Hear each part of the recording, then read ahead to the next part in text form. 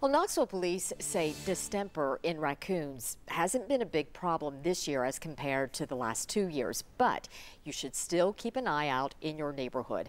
Animal control officers say you can't tell the difference between rabies and distemper, but luckily there have been few cases of rabies in Knoxville. Now, you can tell when a raccoon is sick, though, when it's stumbling or sitting in the same place for a long time without moving.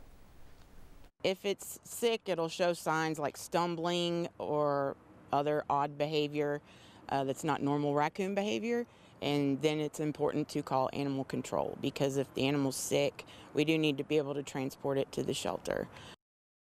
Officials say do not approach or try to help any sick animal. Call animal control at 311 instead.